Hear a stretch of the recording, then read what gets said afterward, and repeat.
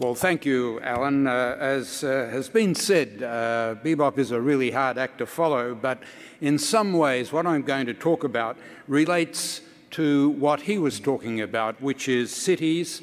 When we talk cities, we look at tall buildings. And of course, for those of us that are in the foundation engineering game, all of those hyperloops have to be supported. And so there's a lot of foundation work that's going to be with us in the future.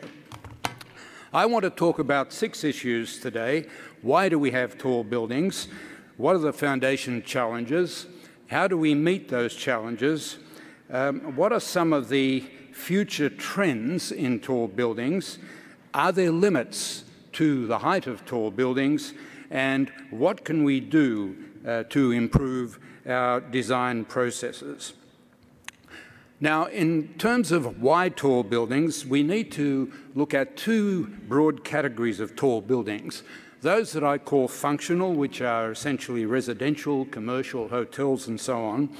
And the second is iconic, which distinguish a city and perhaps an individual that's got deep pockets. Tall buildings are characteristic of cities, and there's certainly a trend towards increasing size of cities and the increasing proportion of people that live in those cities. When I started my work on tall buildings back in 1990, 43% of the population was in urban areas. Last year, in 2018, that had increased to 53%, and it's projected by 2050 that there will be something like 68% of people that live in urban areas. Now, my remarks relate to both classes of tall buildings, but I guess with more emphasis on the iconic, which I've been fortunate to be involved in the last few years. So what are the foundation challenges? Well, of course, they weigh a lot. Tall buildings weigh a lot. So there's large vertical loads we have to resist, large lateral loads and moments from wind and seismic. Those loads are cyclic in nature. We need to limit dynamic response of the system because that, of course, relates to human comfort. And in terms of the serviceability of those tall buildings, we need to limit the settlements, differential settlements, and importantly, the tilts, because for low-rise buildings, you have a little bit of a differential settlement or a tilt, nobody notices. If you've got a kilometre-high building, people notice. So how do we meet these challenges? Well, firstly, we need to use the appropriate foundation system, and that almost invariably involves deep foundations. Piles are the usual solution, but increasingly barrettes, or I think what you call load-bearing elements, are being used. We use pile draft systems in combination because that can be economical, and we can also use compensated deep foundations. It's critical that we do proper ground characterization, and that includes not only finding out what the stratigraphy is, but trying to understand the variability of the site, because the taller we have the building, the bigger the footprint, and the non-uniformity of the ground conditions has to be allowed for. We need to, of course, use the appropriate design and analysis methods, and importantly, we need to do foundation testing before construction so that we can verify or optimize our foundation design. And then finally, we need to do performance monitoring, and unfortunately this is done less frequently than desirable because we really do need feedback on how our design process went. So what are some of the future trends in tall buildings? Well, our taller and taller buildings in urban areas tend to be on more limited sites. And those of you who have been in New York and seen 432 Park Avenue, New York, will recognise that it's an extremely slender building. It has an aspect ratio, the height to width, of 15. Normally, we like to keep that down to somewhere around 6 to 8, and even the Burj Khalifa, currently the tallest building in the world, has an aspect ratio of 9. So we're talking about extremely tall, slender buildings.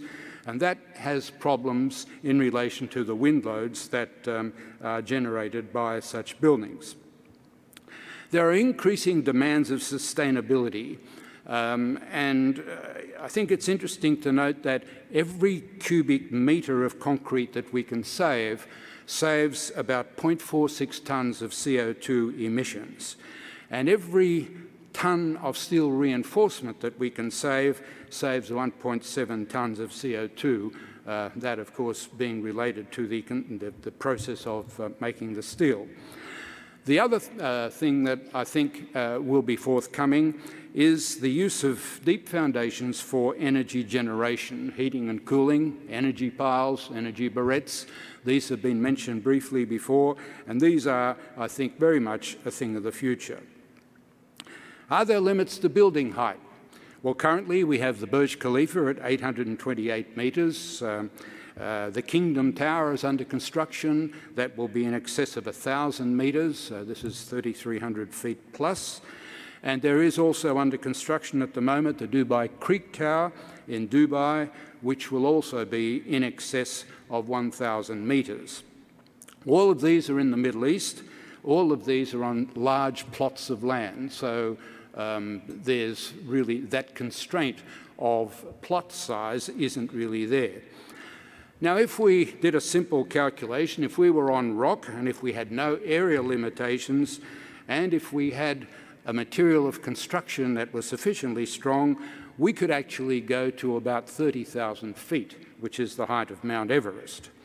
I think that would probably not be realistic. We'd need a foundation width of something like 2,000 to 3,000 feet minimum, and we need people that are comfortable at those sort of stratospheric heights. In reality, we have constraints of plot area, slenderness limits, vertical transportation constraints, structural material strength limits, and of course, and importantly, human psychology. Many of us start to become rather uncomfortable when we're a mile or more up. So I would say that probably a mile-high building in our lifetime is probably as high as we may be able to go. Having said that, I think we can expect, and we are seeing, increasing numbers of super tall buildings that's in excess of 600 metres or 2,000 feet. This used to be extraordinary. It is now becoming less so. Finally, can we improve our design procedures? I answer categorically yes, because our aim should be to avoid waste while not compromising safety and performance. So in other words, economical, sustainable, effective design. This will benefit not only the building owner financially, but also society in general with respect to sustainability. We need to be able to use the best ground characterisation methods. And in particular, I think we need to make more use of seismic methods because these are a great way of not only measuring the stiffness of the ground in situ, but also of identifying non-uniform ground conditions.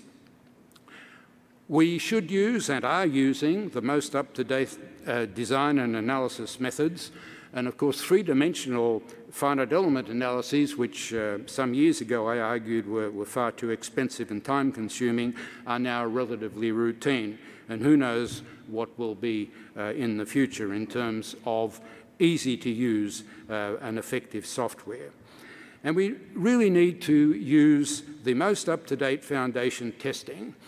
The development of the Osterberg cell, for example, has enabled us to put huge loads on foundation elements that we're testing.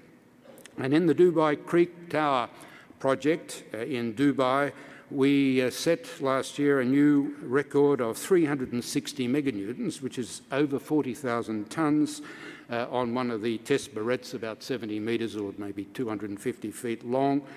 That was without actually failing it.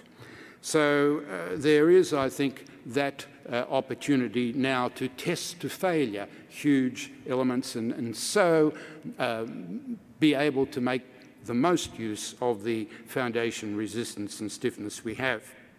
We should also bear in mind that fibre optic technology used for instrumentation of both of test elements and of the foundation itself enables us to get continuous strain readings, and so that, I think, is improving our interpretation of the performance of test barrettes and piles.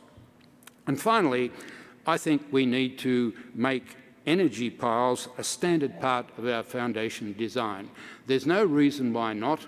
It's not hugely expensive. We're converting what nature has given us, which is a temperature gradient along the pile or barrette, and converting that to energy. It's not a complex process, and it's something that I think should become standard in the next few years.